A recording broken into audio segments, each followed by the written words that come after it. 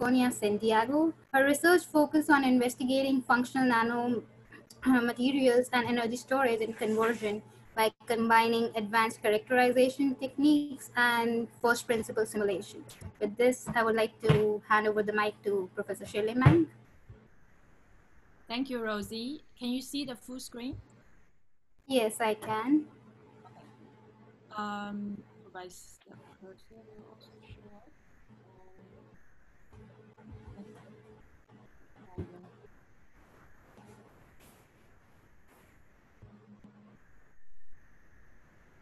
Is it still full screen or? Shirley, for some reason, we can see the next slide as well. How about now? Perfect. Okay, thank you.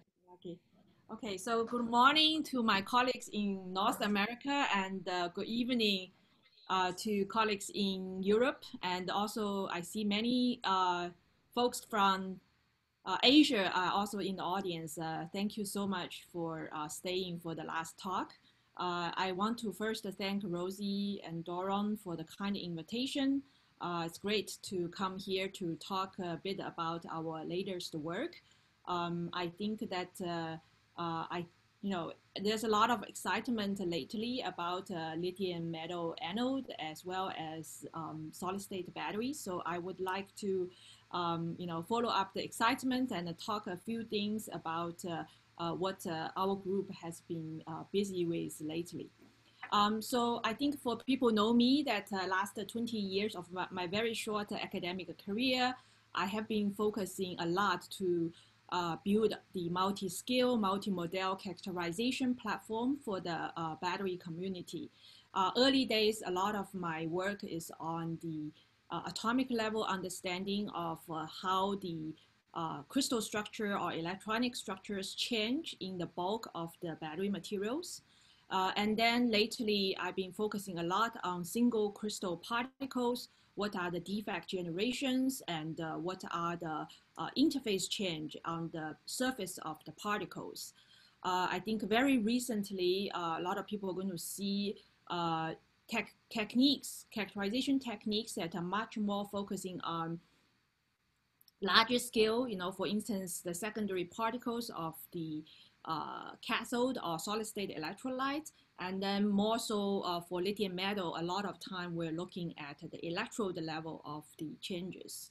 So I want to point out that early days, a lot of the characterization tools, when we think about using liquid electrolytes, the fact that we can evaporate the electrolyte make our job relatively easier.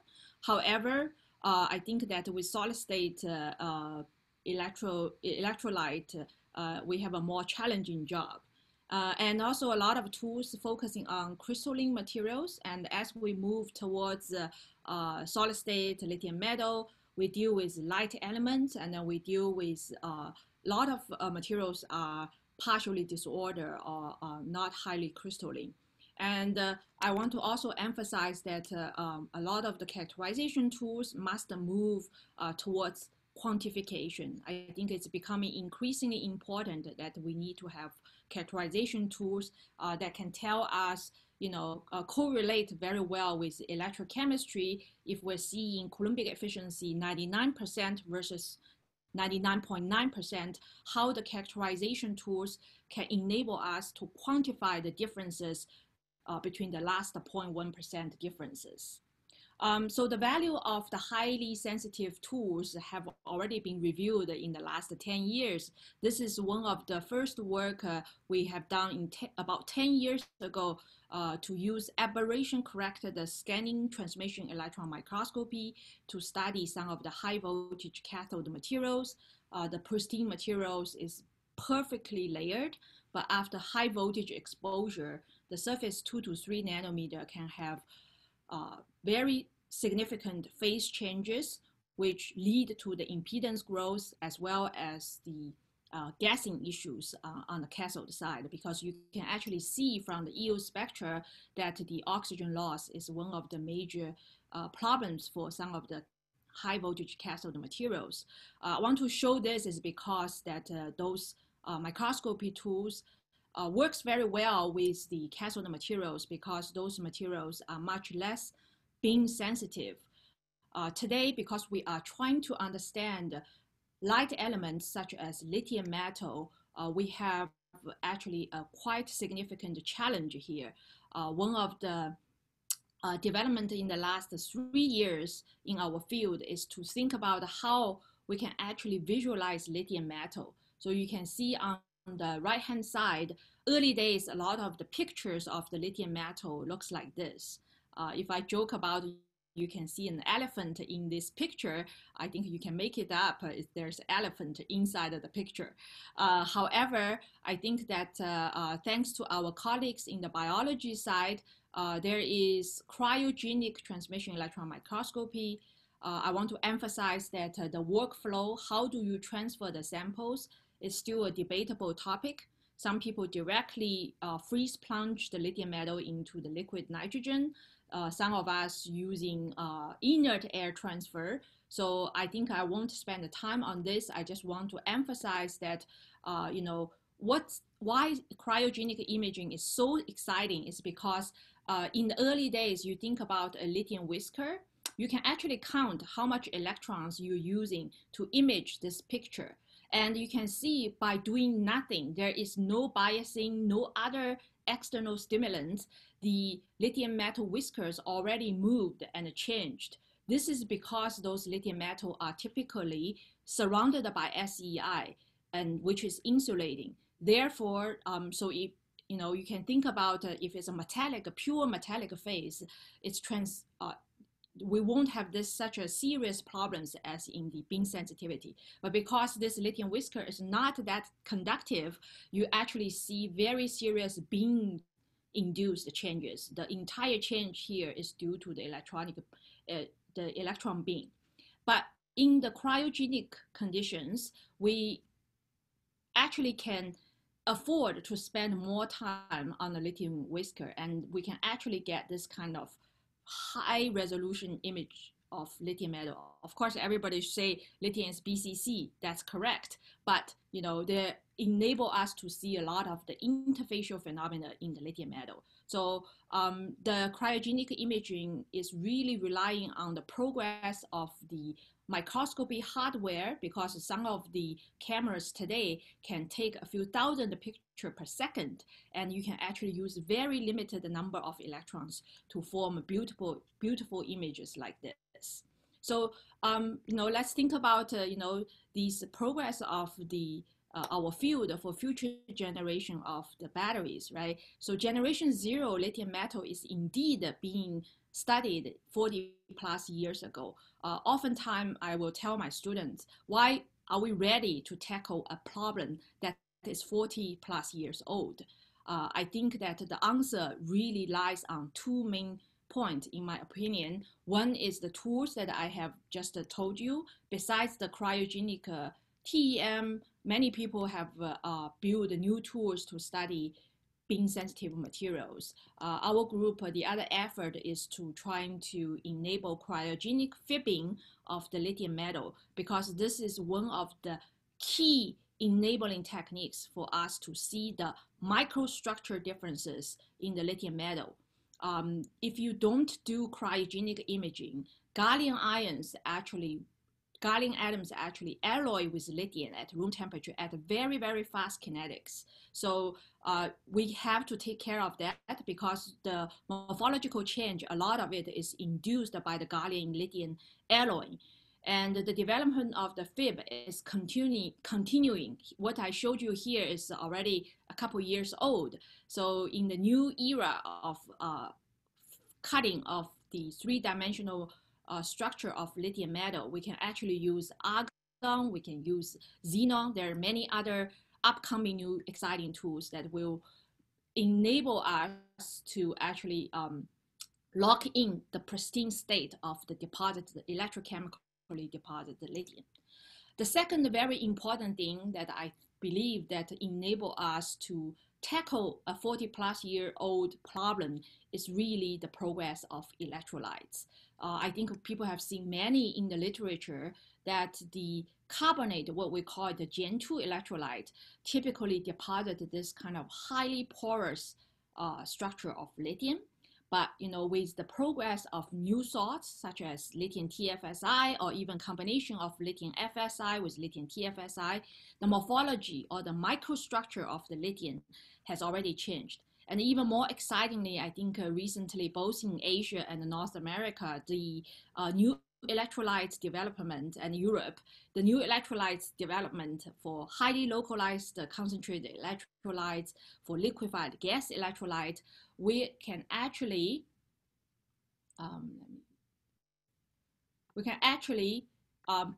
deposit lithium metal that is highly, highly dense, that in the tomography by the cryofib, you can see only less than 1% of the porosities in the deposited lithium metal. So this is where I want to emphasize that the breakthrough in the electrolytes enable us to go from the Coulombic efficiency increase from 98% to 99.6%. I think that several groups have reported that really, really groundbreaking high numbers of the Coulombic efficiencies. So because of those progress, I think the Battery 500 early this year released the latest progress update and showing the entire field that it is possible to build lithium metal anode batteries in the 2 amp hour cell. So here we use very thin lithium supply, lithium anode, 40 micrometer only, and lean electrolyte. So the measurement of the energy density is on the entire cell, including packaging, tabs, and everything. So this is absolutely exciting, but I want to point out that it really anchors, the progress really anchors our in-depth understanding of what's going on in the lithium metal anode. In the carbonate electrolyte, we often deposit this kind of morphology of the lithium metal. In the many of the new electrolytes, including the high polarized concentrated electrolyte, you can actually see that the microstructure morphology of the lithium metal fundamentally changed from the carbonate electrolyte. And our hypothesis is that if you have this kind of highly viscous, very high aspect ratio, high tortuosity lithium metal deposited on the current collector, you actually run into the challenge of this possible dead lithium formation. And I think the entire field now recognize the importance of the dead lithium. Now, the tools or the characterization tools we have been designing is the ability to quantify how much of this loss is actually due to the dead lithium of metallic lithium, because you can see, if this is happening, this lithium surrounded by the SEI is detached from the electronic pathway. So these lithium cannot be electrochemically participating in the battery reactions because of this incident. So the tools I want to say is that, of course, cryo-TEM play a major role in our studies, but those tools are very localized, and we always run into the issues of sample statistics. You can see clearly morphology differences in the concentrated electrolyte versus the traditional carbonated electrolytes. And it seems to echo with our hypothesis. But how to quantify, this is where we actually decided to build a new setup that use the unique property of the SEI components and the metallic lithium, because majority of the SEI components, they are either soluble in the water or they react with water, give out gas such as carbon dioxide, methane gas. As far as we know, lithium hydride and the metallic lithium are the only 2 species that will give you hydrogen. So using this very simple principle, we actually designed this titration gas chromatography to quantify how much is the inactive metallic lithium and how much is the SEI. And the calibration, of course, is extremely important. I want to emphasize the chromatography method, you must do calibration very, very carefully. And the other important thing I want to mention is that chromatography method can enable us to have the lithium detection limit down to nanogram of lithium metal. So the sensitivity of this tool is also really, really important because we're trying to capture very, very small amount of lithium metal. So what we did with the 8 different electrolytes that offered to us by Army Research Lab, Pacific Northwestern, and General Motors, all the 8 electrolytes, they have covered a variety of first cycle Coulombic efficiency. So our initial study really is focusing on the first cycle, and to our very surprise, we actually see that the Coulombic efficiency for the first cycle at least has perfect correlations with, this is the total capacity loss, this is the hydrogen measured that we deduce how much metallic lithium are there. It's in perfect correlation. While the SEI is actually present, always present, but we do not see a dependence of the SEI based on the different electrolyte. So in the literature, we always see that the SEI is considered as the culprit of the low Coulombic efficiency of the lithium metal battery. So we hope that the studies try to provoke the field to think about perhaps, in the low Coulombic efficiency region, SEI is not the main reason. Please don't take it as SEI is not important. SEI is absolutely important. I think for the last 0.4 or 0.3%, we will all be playing the game of how to optimize the SEI. Now, I think after we recognize that importance, my postdoc Chen Fang, who's now a professor in Michigan State, studied these using the pressure as the knob. So you've seen Professor Neil Dasgupta's previous talk, lithium really behaves like a polymer. So if we recognize this unique property of the lithium, then stack pressure is obviously a very efficient tuning knob for lithium metal. So in this study, what we did is we identified the critical stack pressure where you can actually deposit the ideal structure. So I have shown cartoon structures of those large granular columnar structure of lithium metal. It can be done in the electrolyte with special salts or special solvent. And we have shown each of the scale bar here is actually in the middle panel is about 3 to 4 micron. We're depositing 20 micron thick lithium metal, and you can actually maintain a very, very nice columnar microstructure. And pressure is such an important tuning knob for lithium metal batteries. This is also confirmed by our collaborator using molecular dynamics to study the mechanical behavior of the electrochemically deposited lithium. And for more details, you can find in our archived articles. My main point to try to emphasize here is that once we understand the physical properties of the lithium metal and recognize its unique physical properties, we can utilize pressure as a very effective tuning knob for high efficiency lithium metal deposition. The second thing I want to really point out is that during the TGC development, we recognized something very interesting because when we deposited this whiskers of lithium metal in the carbonated electrolyte, we found that the surface, we can see very nice crystalline SEI. However, in the center of the whisker, in the very beginning of the deposition, we can hardly find any metallic signals of the lithium metal. That actually confused us for more than 3 years until we had a collaboration with Professor Boyan Liao's group with Dr. Gaurav Pawar, and they performed some very interesting reactive molecular dynamics. So what you see here is that this is a crystal with only 700 atoms. You can see the blue ones is the lithium that has the BCC local structures.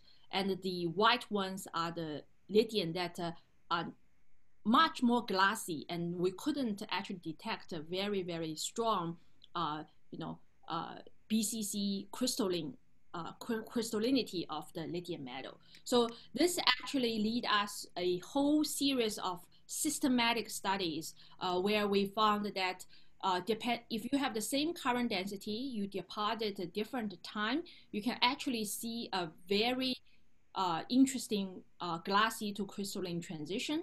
And the same applies if you actually go from low critical current density to high critical current density. In the high current density case, with very short time, you can form crystal lithium. But in the low current density case, it takes very long time for us to discover, 3 to 5 nanometer size lithium crystalline particles.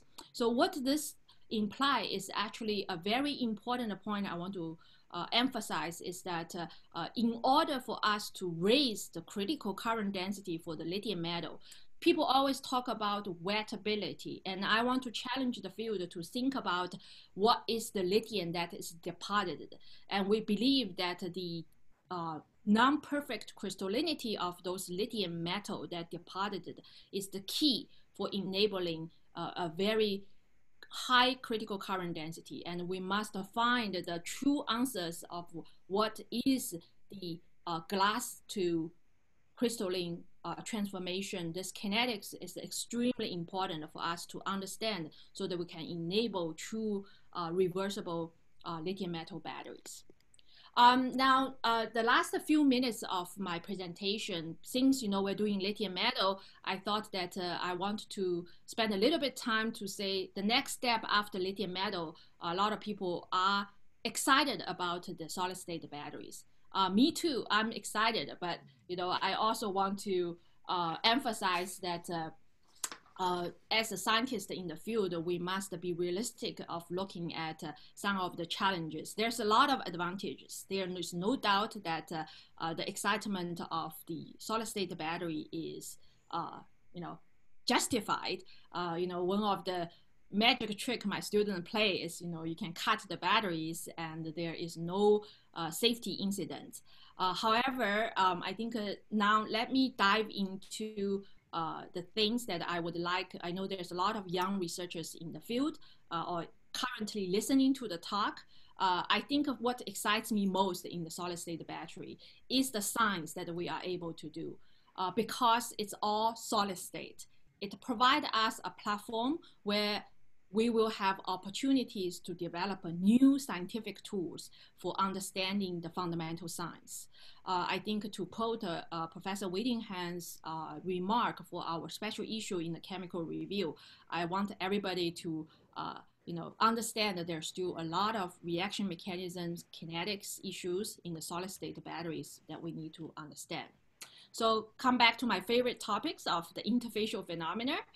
In the liquid case, I think we have a pretty good understanding. However, I understand that the graphite, even graphite is not fully understood yet, but at least in the liquid electrolyte, we have a pretty decent models that enable us to think about what is the SEI, what is the CEI, and how we tackle the issues in the graphite, silicon, lithium metal, and then the NMC or LFP, all those cathode materials. Now, in the solid state electrolyte, particularly the sulfide-based electrolyte, I found it very fascinating because the electrolyte is not even chemically compatible with the anode and the cathode. Right? When I say chemically, I mean if you mix the sulfide electrolyte with the NMC cathode, it will actually chemically react. So that's the first challenge that the field was able to overcome. And after that, we have these huge issues about the SEI and the CEI. And in our chemical review paper, we also detailed a lot of the interfacial phenomena. So we go from 10 years ago, think about there is no SEI in solid state, to today's understanding that there are so many extra interfaces in the solid state batteries.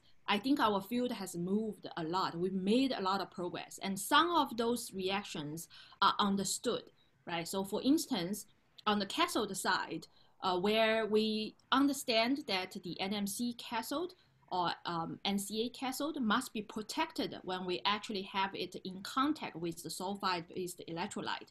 And the common coating materials, the most exciting example people always use is lithium niobates. Coat and uncoat, you can have drastically different electrochemical performances, and the coating don't have to be thick. It's pretty thin. It's most importantly is to be uniform. And my colleague, Professor Shirley Meng, has done a lot of calculations, and he gave us some candidates, and borates work perfectly. And we will have a paper coming out with LG Chem on the lithium borates protection for the cathode materials. It works as well as the lithium niobates materials. So we did make some very good progress on the understanding of the interfaces in the solid state battery. But let me talk a little bit about the challenges. Okay, so you already seen Professor Dasgupta's talk. There's a lot of issues with the lithium dendrites. And from my perspective, the characterization is actually one of the major challenges, particularly if we want to correlate quantitatively with electrochemical data.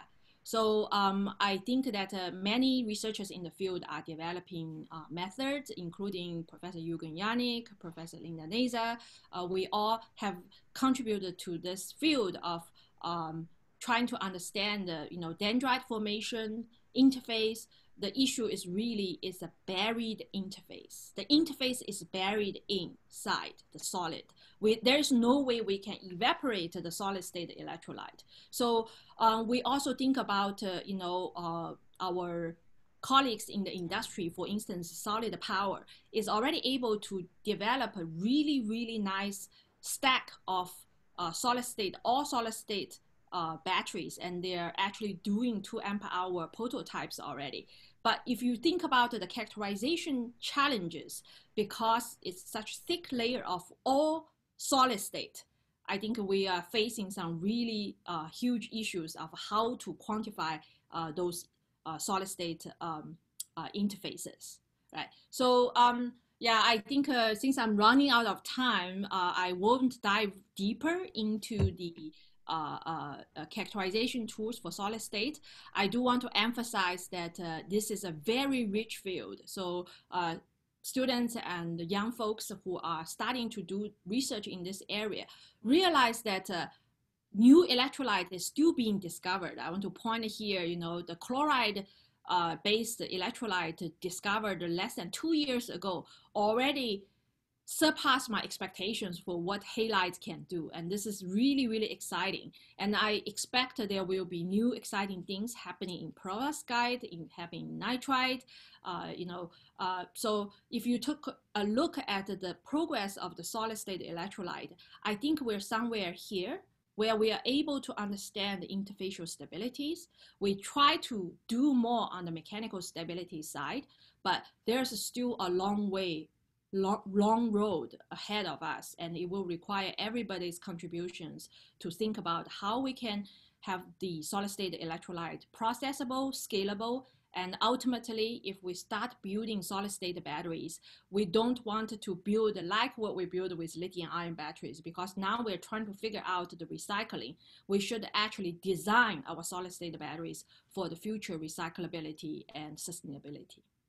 So with that, let me finish the talk. I think that the work on solid state batteries and lithium metal really started a decade ago, and we had a lot of support from the basic science division for developing those tools, which enabled us to use in the applied programs like Battery 500. We're also extremely grateful. I'm extremely grateful to all my students and the postdocs. All of them now, I mean, these 3 are professors now, and Tom is in the Berkeley lab.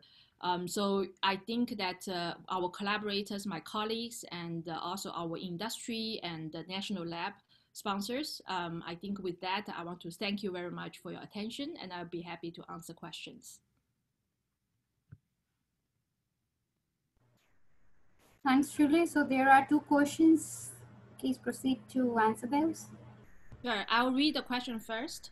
The first question is by, oh, it's anonymous, sorry. Okay, why does lithium metal perform better at a slow charge and fast discharge compared to slow charge / slow discharge? I think this is a very good question. I believe that the kinetics of the pure metallic lithium in the electrolyte, for instance, carbonate electrolyte, is very, very good, very, very fast, right? Now, the SEI plays a role at how, when you're depositing, because you have to deposit the SEI as well. When you are stripping, many of the SEI components are not reversible. So you're only stripping lithium metal. So I think that plays a role for the asymmetric behavior of the lithium metal, but I don't have more details to tell you right now. I think this is a very, very good observation, and we should definitely pay more attention to that, how to also enable fast charging. So in fact, in our pressure paper, I believe pressure will be one of the enabling knob for the fast charging of the lithium metal. Okay. The second question is can control dendrites and SEI layer by gel type anode materials? I think that it's possible. I believe that the three-dimensional current collector for lithium metal is one of the effective way to improve the critical current density. So as you know, typical lithium metal can even sustain 10 milliamp per centimeter square. Most of the lithium metal cells we currently handle at room temperature, even for our latest archived paper, we can only do 4 milliamp per centimeter square. If we want to go 10 milliamp, yeah, I think that it's possible that we need to think about the smarter design of the anode side. And I don't exclude the possibility of using some polymer gels. All right, third question is, what is your opinion, which type of solid electrolyte we should focus on for high energy and high cycle life for solid state batteries? I believe my research experience is a good example to show do not pick the winner too early, right? If you think about the sulfide electrolyte, nobody wants to touch it except for our colleague in Japan. They are very persistent on the sulfide electrolyte because we are focusing on the science. There's exciting science to be done. And when the breakthrough occurred, now it seems that the sulfides and halides are progressing very, very fast. And then we have challenges with the polymer, with the oxides. So I think that I will not pick the winner that early because there's a lot of science still yet to be done. Okay, what could be the optimum thickness of solid electrolyte? This one, if we consider energy density, 10 micrometer. This is our ultimate goal, is to go for 10 micrometer, like a separator. I think that that's the ultimate goal. I think today many groups, many R&D groups that can actually reach 20 to 30 micrometer with very good mechanical and ionic transport properties. I think somebody asked me, have you also combined EOS with cryo-TEM? Yes, absolutely. I think with the modern microscope, imaging and spectroscopy can be taken with very limited dose of electrons. Even EOS, they have built new machineries or new hardwares that can enable you to get very good signal to noise ratio with low dosage. So I think that definitely there will be more data coming out where the electron energy loss spectroscopic image will be together with the imaging of the SEI or light elements. Shirley? Yeah. I think I'll step in with a question if I'm allowed. And it's a really off-the-wall question, but I was intrigued by the glassy lithium. And I'm wondering if you've done any modeling studies to look at what the lithium self-diffusion coefficient is, because as you know, it's actually pretty low in crystalline lithium. Do you have any sense of what it might be in glassy? In fact, yeah, I think Professor Boyan, Dr. Boyan Liao will have the number. I don't remember, but I think that what we found is that the diffusion, I mean, the self-diffusion of the lithium, even in the crystalline materials in the simulation and the amorphous lithium in the simulation, they're both very fast. I don't know why experimentally it was measured so slow. So there's no real difference between the crystalline and glassy? Not qualitatively different. So of course the glassy one that is much more mobile. That is absolutely true at a low temperature, particularly. Mm-hmm. But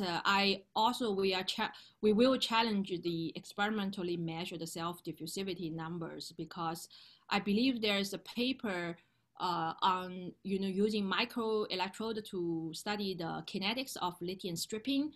Those kinetic number is extremely fast. So I think our field has a discrepancy to resolve here. I think that lithium metal is really extremely mobile at room temperature. There isn't really in it. I don't have a clear answer, but I think, yeah. I think the experimental numbers need to be re-looked at. Do you know which year the self-diffusivity was measured? Oh God, that number's been around for so long, I don't even remember. Yeah. So I think that's one of the reasons I think we might to re-look at some of the measurement experiments, because in computation, in simulation, the numbers are pretty high, actually. Okay. There's other questions coming in the chat, so maybe we can chat offline sometime because there's more questions to answer. Sure. Yeah, I think that some people ask me about quantum scape. Quantum scale. I cannot comment on that. I only can say that yeah, I sincerely hope they will have a product by 2025. Okay, so yeah, I think that the good scientific question here is there any probability of dead lithium to reconnect and become active lithium? Absolutely. That's why I encourage all the mechanical engineers to think smartly about how to tune pressure, because I want to emphasize the pressure I showed you here is only a few hundred kilopascal. So it's much, much less than solid state batteries that we usually use over megapascal. So I believe that we have an opportunity here. So some people see it as a challenge, right? Because if you want to tune pressure, it's not the standard lithium batteries, but I think, once we start to go for a new chemistry, we should take this as an opportunity.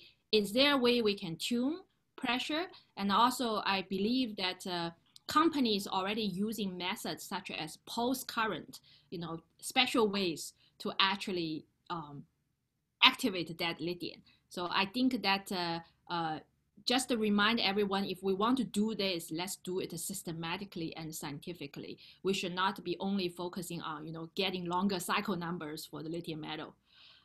Then I think the question about what would be a good design SEI for sulfide electrolytes if lithium is the anode? That's a very good question. In fact, until today, I think that lithium metal is our headache for the sulfide electrolytes. I think that there are ways to stabilize that interface, but the critical current density is always very, very low.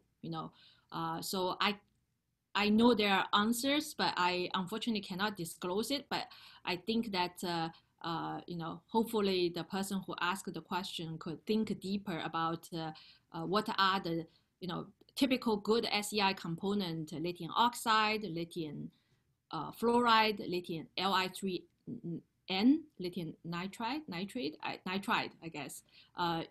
Those are the good solid electrolyte interface. I think Li2S is not that bad as well. So we need to think about how to stabilize lithium anode. It's possible. I think that high rate performances is Shirley, the questions will keep on coming. Can we sorry. Yeah, I should close the session? Yeah.